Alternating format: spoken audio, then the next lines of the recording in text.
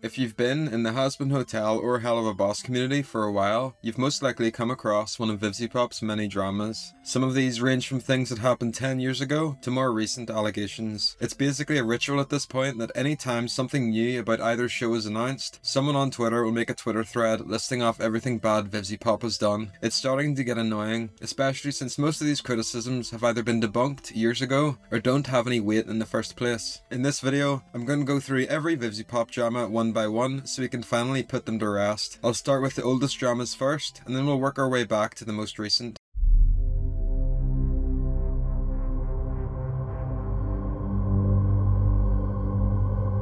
The first accusation I want to discuss is the accusation that Vivzie supports the B word. This is in reference to an older artwork in which she drew a character from her Zoophobia webcomic series named Addison, naked in a bath of snakes. The character is canonically 18, however the wiki used to say they were 17. As for the actual image, it's definitely suggestive. There's no explicit body parts shown, but it's definitely NSFW. There's another two images, but they're both super low res and cropped, so it's a little hard to see what's happening, but they're basically the same. Just more suggestive art featuring the snakes. As for this one, I can understand why some people are angry about it. The art is quite tame compared to stuff nowadays, but you could definitely put forward the argument that it's a bit weird. This art was made in 2012 when Vivzie was 19. This is related to the next point, but Vivzie came out a couple years ago with an apology. In her apology, she said, "I guess I now have to add that any cringy art I drew is from 2012 when I was 19. It was legal then, it's legal now. It was also tagged as being an inside joke, even back then. Do I think it's strange? Yeah. It's cringy and I don't like it any more than you guys do. I was a dumb kid figuring myself out, but I've never drawn explicit NSFW or broken the law then or now.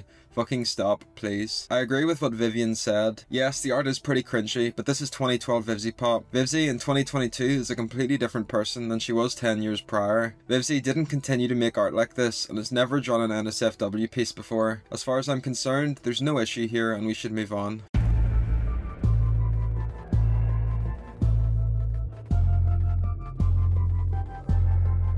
Up next, we have the argument that Vivzie is a P-word. This argument, like the previous one, is brought up regularly even to this day. One example of a thread on this talks about two characters, one being Gustav and the other is Addison from the previous point. Both the characters are canonically adults, with one being 18 and the other being 19. So obviously this situation isn't illegal. The second situation is about two other characters being Mirage and Kestrel. The drama around this is due to an image where Mirage sees Kestrel and her mouth is watering. She calls Kestrel a cutie, and the description of the image says, "This is where you run, Cass." Realised I never visualised Cass and Mirage interacting, and Mirage would definitely love Kestrel in her sick pedo way, XD. While it's true that Kestrel is a minor and Mirage is an adult, they're not a couple. It's nowhere in their bio, and in fact, Mirage is actually the villain of Zoophobia, so of course she would be a horrible person. There's no sexual imagery, and Mirage is obviously portrayed as a bad person. It's pretty mind-boggling for people to call Viv a P-word when it took a 3-minute Google search to find out that it's untrue. We can safely debunk this rumour. Before moving on, I'd like to read out an apology Viv made on her Tumblr in 2018. She made an edit to it in 2019 and added a bit more onto it as well. I'm only going to say this once. For the millionth time, I'm seeing certain things regarding me popping up. First on Twitter, and now it's found its way back into my tags here, and to be honest, every time it ticks me off more and more, so I feel like tackling it one more time before letting it die and not saying anything about it. The only reason I feel like saying anything is because I honestly feel hurt every time I see accusations of things I morally and wholeheartedly detest. I want to start off by saying, people enjoy finding reasons to dislike creators they want to dislike. I am definitely one of those artists. Most reasons people find to excuse their gut feelings about me and cling on to reasons to label me as an awful person usually pertain to blatantly false rumours or twisted facts from years ago, or mistakes I made years ago that they just refuse to accept I've grown from. One involves lies about how I stole a character from an ex-abusive friend. No, I did not. That person was abusive, and after we fell out, he tried to post a false contract proving I had to credit them and everything. I used the design I legally obtained. I posted the final contract proving this years back. I've since retired the character design and created something original from the concept I originated. It's done, it was years ago. It was personal artist drama that got dragged into the public by a bitter, abusive person. I regret many things about how I behaved back then,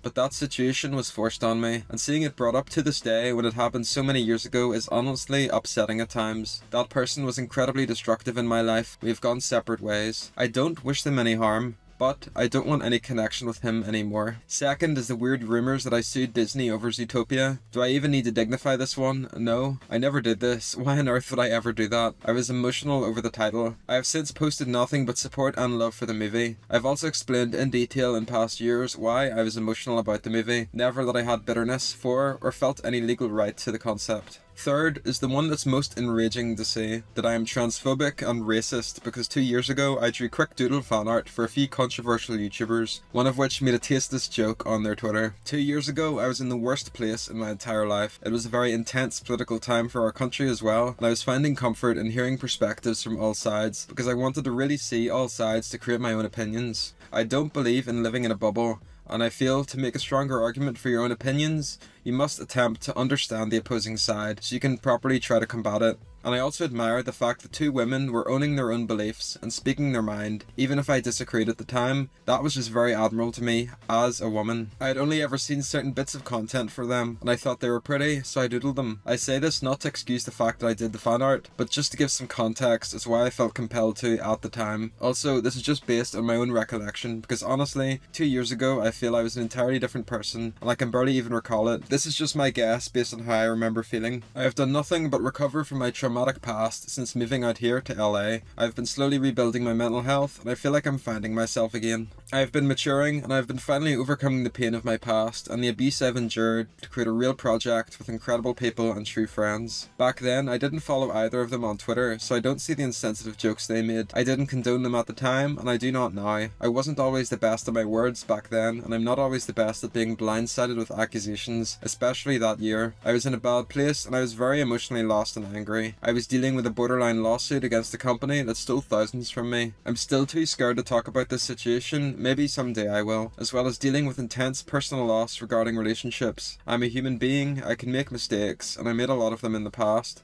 I own that 100%. I can totally understand if I left a sour taste in some people's mouths. We are all human, and if you don't know me personally and only see the dumb stuff I do online, I can't control how I come off to people. I don't watch or support these YouTubers nowadays, because I do not like the opinions or behaviour and rhetoric they were catering towards. I do not currently support that at all. It's just frustrating to be labelled as a bad person by people who don't know me. Don't you dare accuse me of things and actions that were not mine. Don't you dare accuse me of being things I am not. I have nothing but love, respect and support for the trans community. A good number of the Has-Been team are trans. The idea that I'd ever invalidate them as people is abhorrent to me. I am the daughter of a Salvadoran immigrant and damn proud of it. Most of my personal heroes are people of colour. I find things like BF in this day and age awful, and I don't condone it even for edgy jokes. That's not something I personally find funny. I don't believe comedy is something that should ever be censored, but that doesn't mean I think every dumb edgy joke is funny. I don't. You can hate me if you want. You can think that I'm not the glowing perfect creator everyone seems to expect people to be nowadays. I have made plenty of mistakes.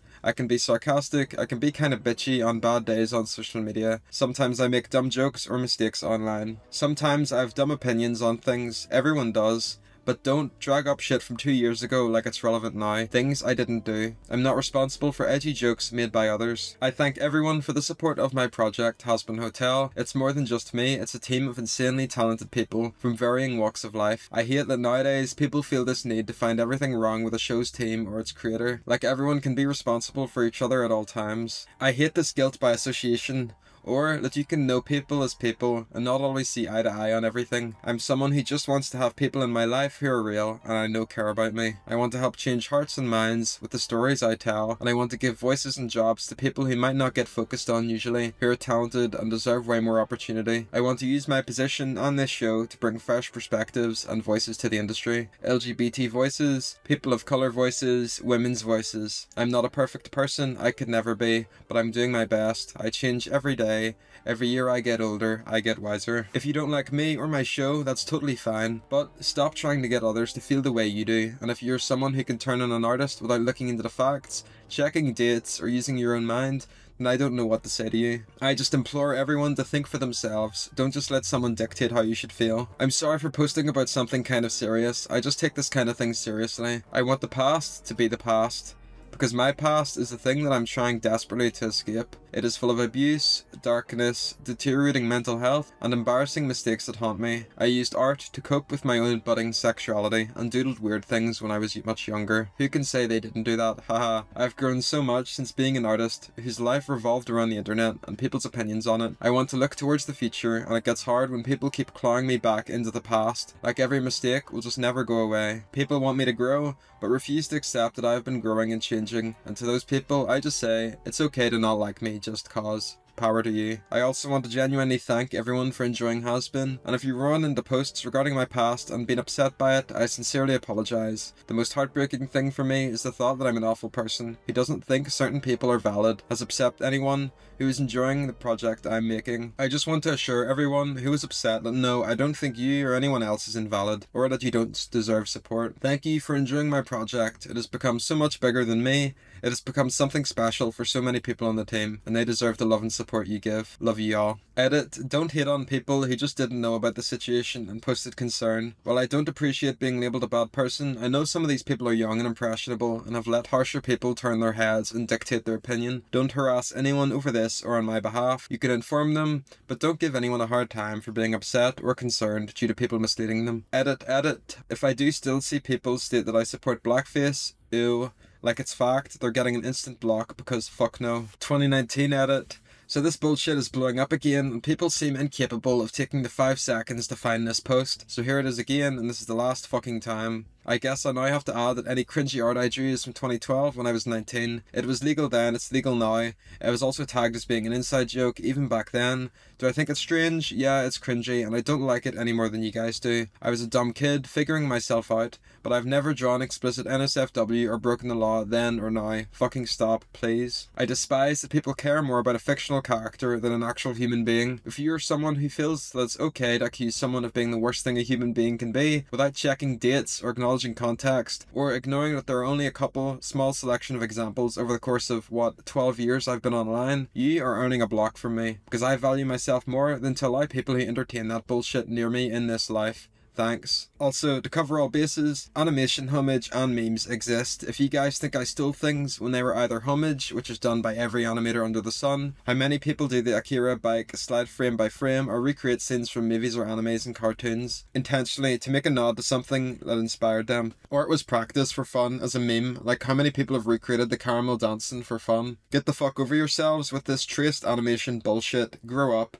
If you think I steal animation because of the handful of shots within my multitude of work that are either a meme practice or homage, you will never understand animation with that attitude. If you've noticed that I've gotten progressively madder about this situation, it's because now I'm being accused of being the worst thing a human can be over weird but legal art I did as a teen, and animation tactics that every professional and show is guilty of, and is in no way a bad thing. Anyone who thinks these things hold any credible concern, you've earned my disdain. Okay, did that cover it all? Good. I thought it would be important to include that apology because not many people are aware of its existence. Vivian acknowledged some of the mistakes she made in the past and she vowed to learn from them. Some of the things she mentioned will be relevant later, so I just wanted to provide a bit of context.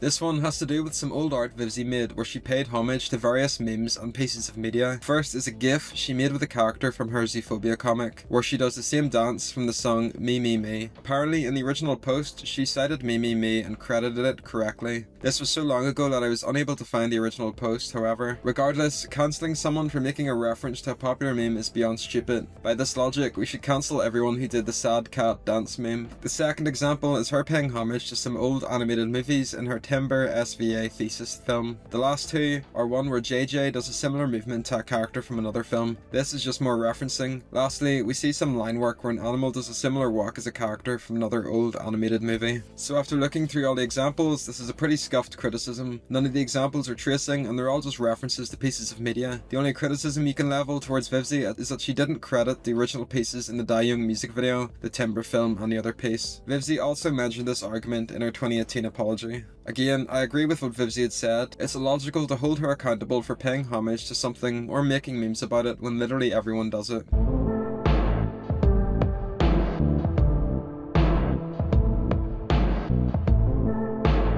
So this one is about the fact that Vivzie apparently romanticizes eating disorders. Before I continue, I want to bring up the fact that the account that posted this thread made their first post on August 7th, 2020, which was coincidentally the same date that Hazbin Hotel was picked up by A24. It basically reiterates what I said earlier, where anytime news happens regarding either Hazbin, Helliver or Vivzie, these bad faith threads and accounts spawn out of thin air to spread misinformation. So back to the thread. This criticism is that the first drawing was made when Kesha entered rehab. Shortly after, Vivzie went back to drawing Kesha extremely skinny. This criticism makes no sense at all. In the DeviantArt post, we see Vivzie say, "Kesha is beautiful and perfect. I hope she makes a full recovery in rehab. Her weight is sexy as hell, she's a warrior and I love her." The next image is a cropped, low quality image of Kesha that Vivzie drew. It's impossible to tell what's going on because it's cropped, and maybe the perspective made the person think this, but she looks completely fine. The original image comes from a 2015 speed draw of Kesha, but the video is unfortunately private. In 2016, Vivzie did another speed draw of Kesha, and the description reads, "I actually met Kesha recently and I gave her this print in a frame." So again, this criticism holds no weight at all either. The art looks completely fine, there's no evidence of her romanticizing eating disorders. Viv was just drawing supportive art of someone she looked up to, and the fact she met Kesha in real life highlights this.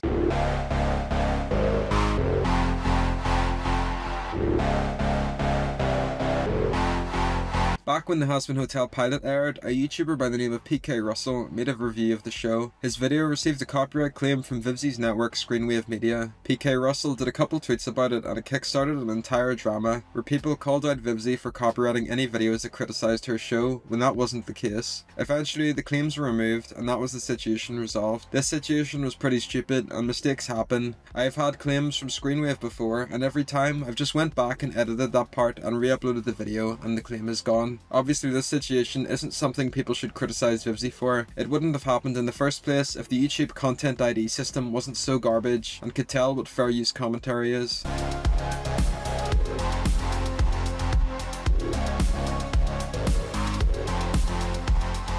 The next one is also another commonly brought up point. In 2016, Vivzie did two doodles of two controversial political figures, being Shoeonhead and Blaire White. Vivzie also did a reply saying, "You can disagree with things, I sure do too, but I think discussion is important and I can respect opinions, I don't cater to you." Vivzie also mentioned this criticism in her apology. That apology basically hit the nail on the head. She provided a bit of context about why she drew the fan art, apologized, and then said she doesn't support the people anymore. That should be the end of the argument. It's bizarre that people are holding her accountable to this in 2022 when she's literally apologized and disavowed the people she drew fan art of. There's no tweets of Vivzie being racist, saying slurs, or tweeting inappropriate rhetoric. The fact that people try to call her racist, etc. for those two doodles is beyond stupid, and anyone holding her accountable for it should be ashamed of themselves. This point could be split into several of its own, but I'd rather just cover them all at once. Basically, throughout the years, there's been random threads and comments from people criticizing Vivzie or either of the shows for bizarre reasons. One example was when people called Vivzie and the show homophobic because Katie Killjoy said she doesn't touch the gays. Vivzie mentioned these criticisms in her apology when she mentioned how she herself was bisexual and many of the Spindlehorse team members were from across the LGBT spectrum. Other examples range from people saying characters like Vaggie and Angel Dust are bad stereotypes and that Vivzie is misrepresenting gay people for profit. All of these criticisms are complete garbage and you don't need me to explain why they're terrible. One thing worth mentioning though was back in 2018 when people bullied fans for shipping characters together that weren't canonically dating. Vivzie herself had to do a tweet saying it's fine for people to ship whoever they want as it's not hurting anyone. This tweet was brought back up recently by morons trying to use it against Vivzie and saying ship whatever you want causes more harm than good. The tweet was in 2018. She was clearly talking about normal and legal ships. Dodgy ships like Stovia didn't even exist at that point. People like that dude need to get a grip and stop holding her accountable for things that are out of her control.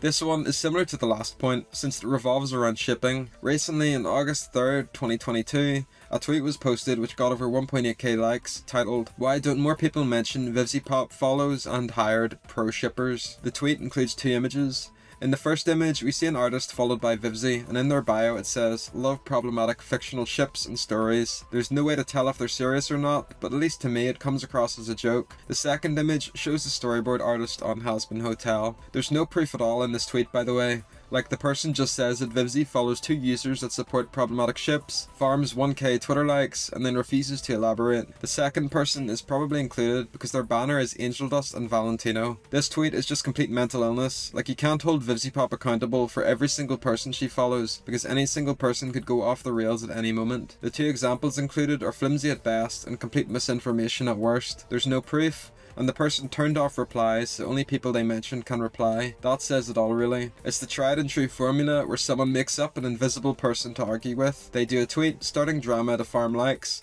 and when they get challenged at all, they turn off replies or say, "I'm muting this." It's cowardly and only makes the people trying to cancel Vivzie look like they can dish out criticism but can't handle it themselves.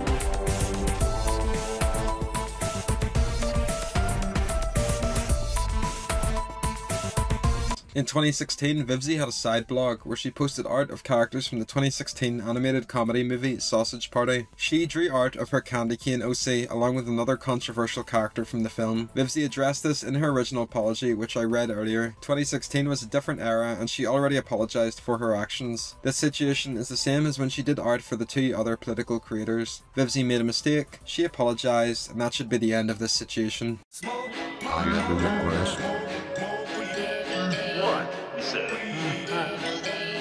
This drama is one of the more recent ones. In June 2021, the creator of Five Nights at Freddy's, Scott Cawthon, was getting criticised after a screenshot of a donation list was revealed. In that list, Cawthon had made numerous donations to very conservative politicians. The issue with the donations was that the politicians themselves are extremely anti-LGBT and are quite controversial. People didn't understand why Cawthon would give money to such politicians, so people got angry and criticised him as a person. Viv had made a tweet about the situation itself. The tweet itself is now deleted, but Viv had given some criticism on Cawthon and how he handled the whole situation. Because of this tweet, rabid fans of Cawthon, or perhaps just fanatics of Five Nights at Freddy's, believed that Viv was the cause for Cawthon's harassment and doxing. This led to people going on a self-righteous crusade on Viv, and people doxed her. This is a really messy situation, and you can't really point the blame on any particular group other than the doxers. Regardless of what side you're on in terms of politics, no one deserves to be harassed or doxed. Vivzie just left a hot take in a reply to a friend. The fact that she was doxed over a singular tweet is a disgrace. Having 2 communities fight is always sad to see, and it's even worse when people get threatened as a result of it. This one is still brought up to this day, and it makes no sense because Vivzie was the one who got doxed. You can definitely criticize creators for getting political on Twitter, and this is something Vivzie has done frequently for years. However, people painted Vivzie as the villain in this situation, which makes no sense. This case is less about Vivzie and more about how toxic Twitter is as a platform.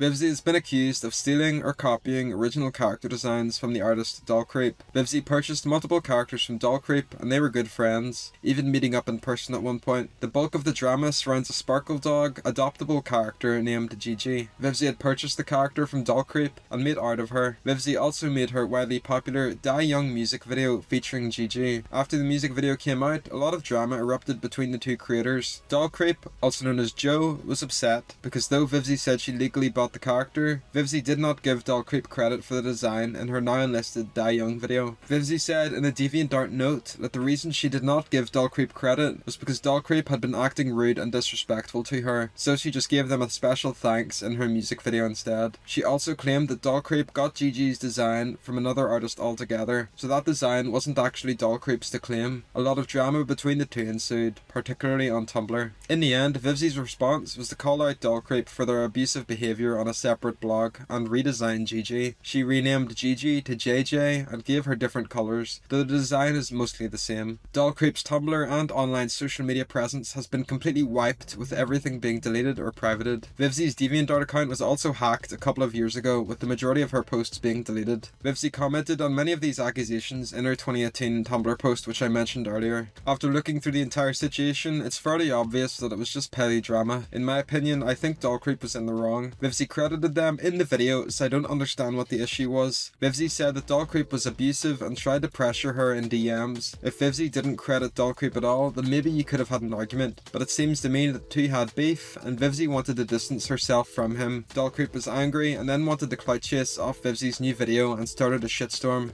This situation is basically a cautionary tale about why purchasing characters off someone can be problematic. Some characters in the Hazbin Hotel pilot shared similar designs to the ones Vivzie purchased from Dollcreep, so it'll be interesting to see if these characters make a return in the full show.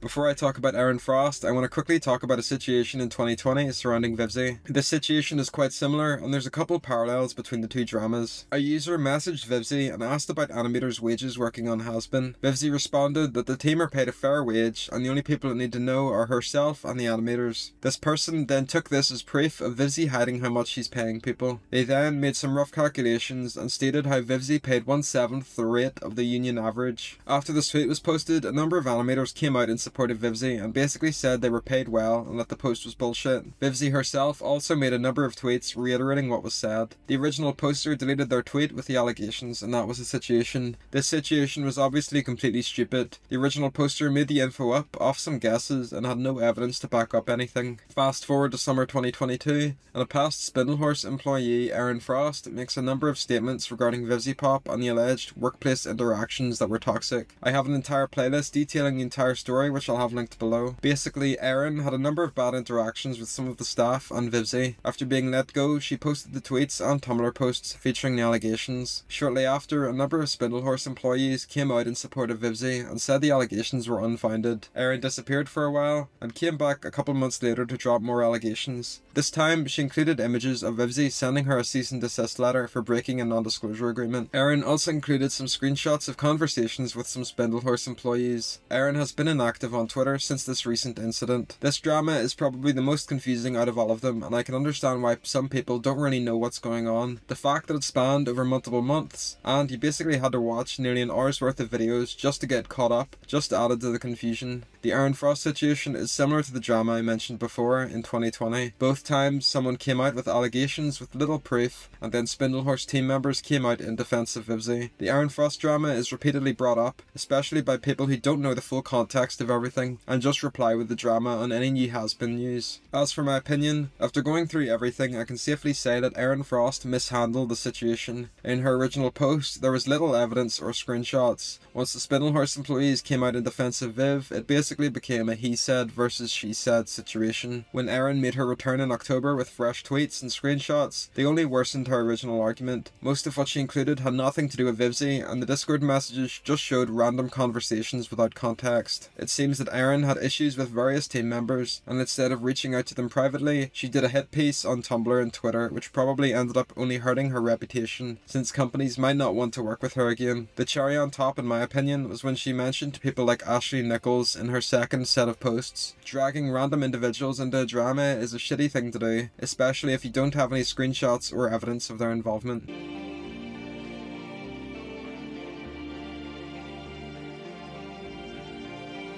After going through nearly 10 years worth of dramas, I can see that there's a controversial aura surrounding Vivziepop. She's been involved in lots of drama and controversy, most of which are false or have been debunked. However, since there's such a long list, people just assume that if she's been involved in this many, then surely she's a bad person. If you dislike Vivzie or her shows, that's completely fine. No one is perfect, and you can give your thoughts. However, where it crosses the line is when people spread false info that has been debunked nearly a decade ago. It's particularly frustrating since most of the events are very obviously nothing burgers. However, people on sites like Twitter and Tumblr keep bringing them up and won't move on. Anytime new info about either show comes up, people appear with these poorly written threads or in the replies of the tweets. It's hilarious as well, since I've seen occasions where people did a thread on situations like the Erin Frost drama, where they detail everything she said, but as soon as Spindlehorse employees came out in support of Viv, the people making these threads either deleted them, muted the thread, or just ignored the new info and went back to tweeting posting random garbage. Like, you can't just make a thread on a drama, and as soon as the tides start to turn away from your favour, you abandon ship. It's two-faced, and just paints the picture that you either want Twitter likes, or just like spreading misinformation. There's been a lot of videos on Vivziepop and her history, but the majority of these were in 2019. We are in 2022, and these events are still being brought up. After the Erin Frost drama, I saw people link my videos to people who were confused, and it was nice to see. At least now, if you see people spreading stuff about Vivzie, you can link them this video, since it basically covers all of them. So that's everything. I'll have all the links and sources I used down below, and please let me know your thoughts on everything I discussed. Special thanks to Iox and Atlas Sanity for helping with the video. Thanks for watching.